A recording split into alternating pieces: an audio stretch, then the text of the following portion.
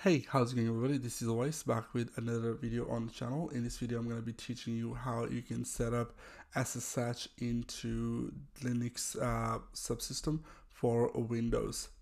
Now, what is the use case for doing all this?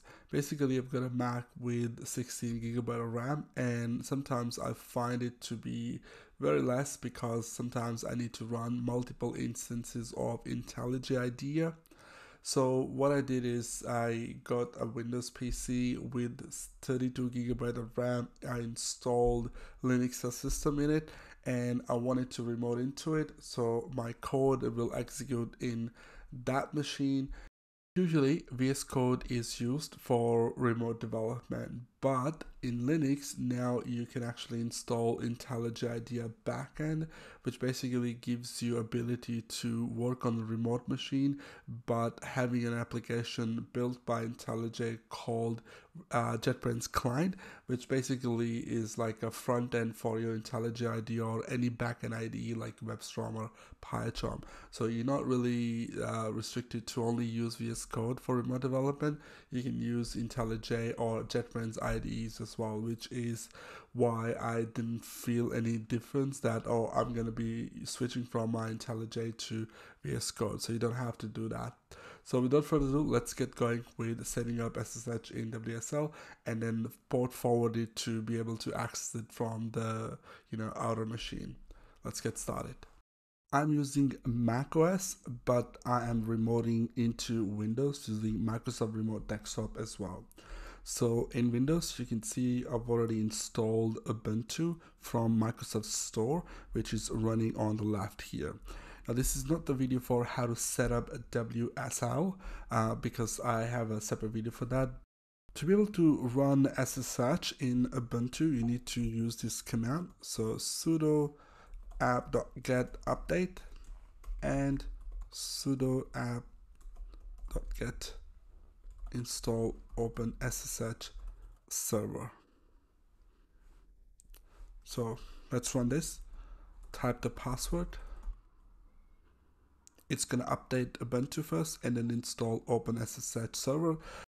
I already had openssl-server installed in Ubuntu, that's why it didn't install it again. So next command is to actually add some details into your SSH config. So use the nano. If you don't have a nano installed in Ubuntu, then you can install that by using sudo apt install nano. It's like a command line text editor.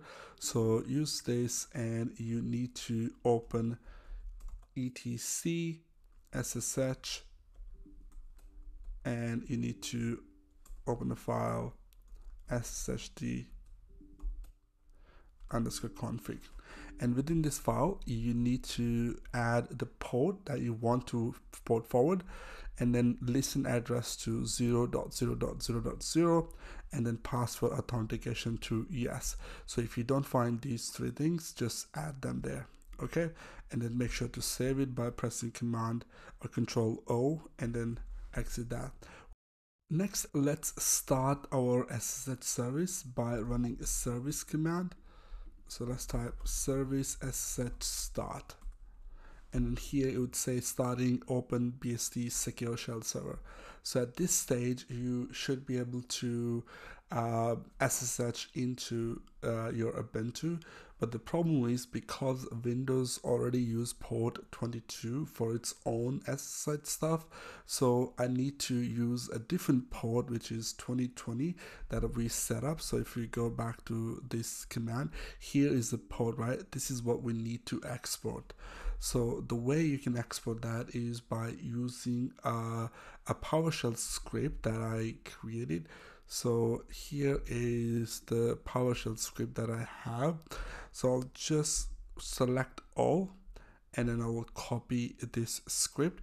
So find out here is the ports that it's going to be exported. So 2200, 2022, 80, 443, 8080. So in your case, you will only be exporting this 2020 or whatever the port that you specified. Now you might be wondering, how do I find this script? Well, I put that in a gist on a GitHub, which you will find a link in the description of this video. I'll show you that in a second. So once you copy this, make sure to open PowerShell as an administrator. So let's open that up. And now there's a problem when I'm gonna be pasting this, because I'm remoting into this Windows PC using Microsoft Remote Desktop. I'm not able to probably paste the thing here. So I'm gonna go to Chrome, and I'm going to open a link where you'll find these details in a text form as well. So here's a link. So if you go to my GitHub account, make sure to follow me as well on GitHub. You go to my gist, which is this one, setup assistant to WSL, and then here you'll find the script. So I will just go ahead and then copy. Actually, I'm gonna click on raw, and then I'll just copy everything from here and go back to this and then paste it here. Okay, you are on the Windows, you should be able to paste it. So I'm gonna press enter,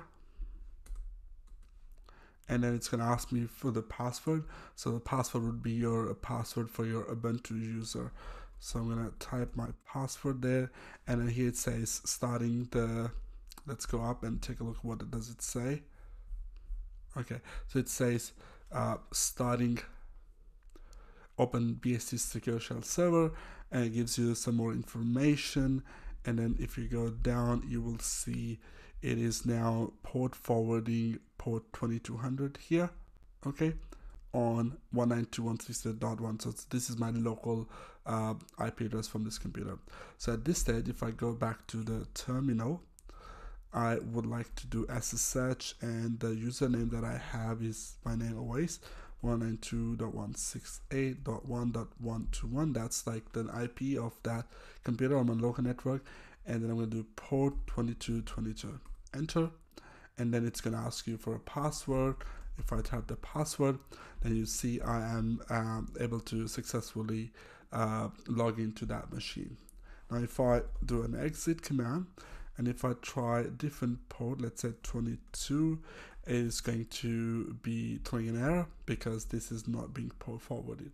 I think there was another port that we forwarded, which is this 4000 on this. So let's try that one. So if I do 4000, it's still not gonna let you SSH into this machine, even though we did that in a PowerShell script. And the reason for that is, if you look at let's say Ubuntu, and if you look at this here, we only specify that we're gonna be port forwarding for SSH server is going to be 2222. So that's why the only port you can use is 2222.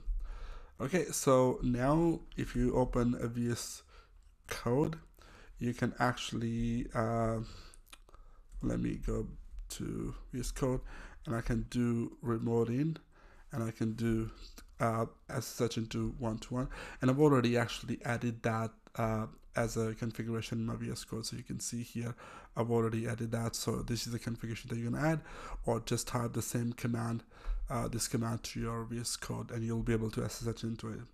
Now apart from this, you can also do this JetBrains toolbox. So here's the JetBrains toolbox. Install this gateway application.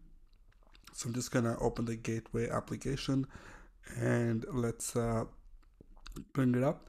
And here you can see I've got 2 instances running in that Linux operating system. So to be able to run IntelliJ as a backend in Ubuntu, what you can do is, first of all, click on this plus button, and then it's going to ask you to select an IDE version. So I'm going to be using IntelliJ because it's already installed. I click on this project directory, which will bring up the project directory for that Ubuntu computer, and I can open the project. Now where this configuration coming from? So basically you go to SSH, click on new connection, and then here you see that I've got this setup already done. So you make sure that you add that here. Once you do that, then you should be able to use this SSH connection to run your IntelliJ IDEA as a backend. So right now, if I go here, I will click on this, and it's gonna check for JDK, and it's gonna start the remote ID backend.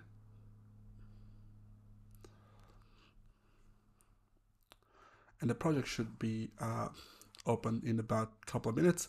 The only reason it's going to take time if you're doing it first time. Now, as you can see, it is basically running, and here's the project that came up. You can also see some details about the remote computer, like CPU load, memory, and a disk. Okay, it's pretty cool. You can run the backend IntelliJ IDEA now in a remote machine, so all of the resources will be used from that remote machine, and you don't have to worry about your computer being slow. Alright, that's about it for this video. So make sure to check out this gist. I'll paste a link to this file where you'll find the PowerShell script, and then the details are here as well. So you can basically copy these details and follow this to set up the SSH on a WSL.